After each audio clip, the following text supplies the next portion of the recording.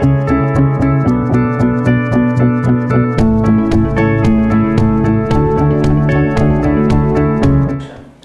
everyone, my name is Ankush. I completed my master's from IIT Ropar and currently I'm working as a senior OCV faculty in Orchids, the international school. So today we are going to take a topic which is very important, real number, and this question is very popular. These kind of questions generally asked in 2 markers.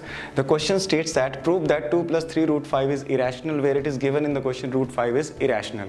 So we are going to start this problem with the contradictory statement that we are going to assume the given expression 2 plus 3 root 5 as what? Rational, and since it is a rational, then we can write in P by Q form, where P and Q are co-prime integer and Q not equal to 0. These 2 conditions are very important. We should state them separately. So after solving this, what I can get from there? So this implies I can say that 3 root 5 can be written as P by Q minus 2. So finally if I solve, what I'll get, root 5 is equal to P minus 2Q upon 3 upon Q. So now if you see on the right hand side, we are having only integers PQ and in denominator also Q, and whenever we do any kind of operation, addition, subtraction, division of integers, that leads to the formation of a rational number.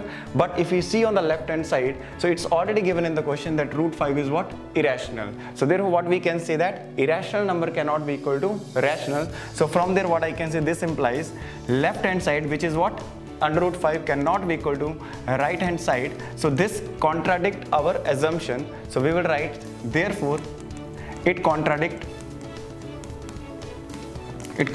our assumption. And what assumption we have taken here? The assumption taken is 2 plus root 3 root 5 is rational. So therefore we can say that 2 plus 3 root 5 is irrational, and hence it is proved. So this is a 2 marker question. Thank you so much.